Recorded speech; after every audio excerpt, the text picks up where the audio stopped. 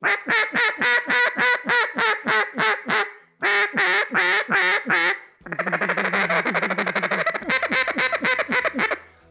guys, Tanner Hardy here with Slayer Calls. Today we're going to be looking at our flagship call, the Drake Slayer. This is a double reed call. We're going to be pulling it apart, showing you the inside, making sure everybody knows how to clean their call, put it back together, and make sure it's running smooth. So we'll get right into it.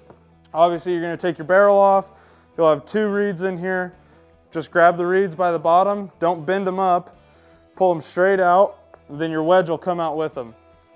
Set all that down.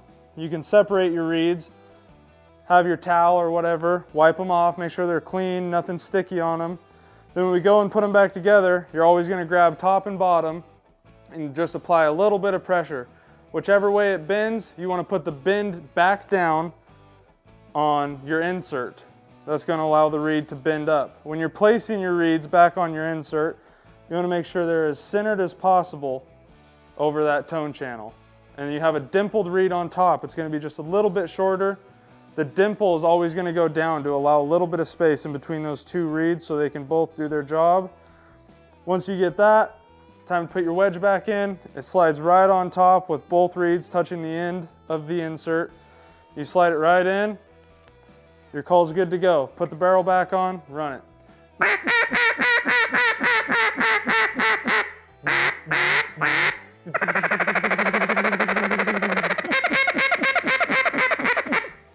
Thanks guys, that's Tanner Hardy with Slayer Calls.